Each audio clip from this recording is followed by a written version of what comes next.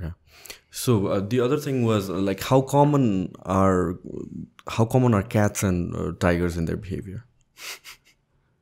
I mean, there's some like common similarities, but that's hard. It's like, I don't want to say it's comparing apples and oranges, but it's like comparing a clementine and an orange. Okay, that's it. I don't know. What are you thinking specifically? No, I mean in terms of like how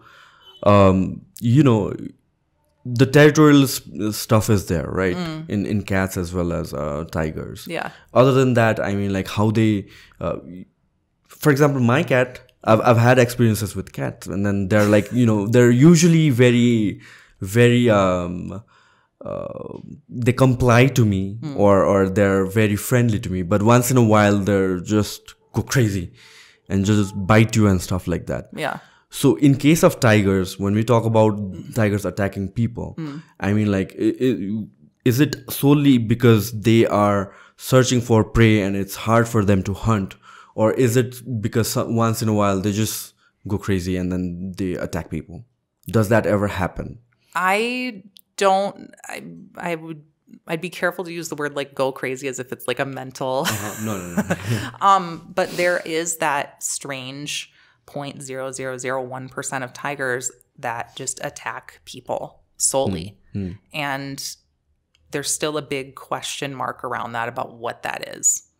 But like we were talking about before, 99.99% of the time, it's because there's something they cannot. There's something impeding their natural ability to catch and hunt natural prey. Yeah, why I ask this is like in social media, you see a lot of people petting tigers, and Don't do that. Yeah, exactly. And do these tigers, because they're very confident around tigers, right?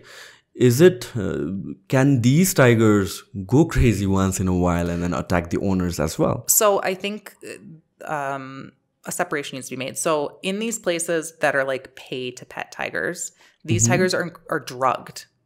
Yeah, of course. In places like Thailand and stuff like that, I've seen that. Even in the United States, these animals are being drugged in order for you to take a picture. Or you have these cases where it's the cubs, where between the ages of like, as soon as they're born, they'll rip them from mom.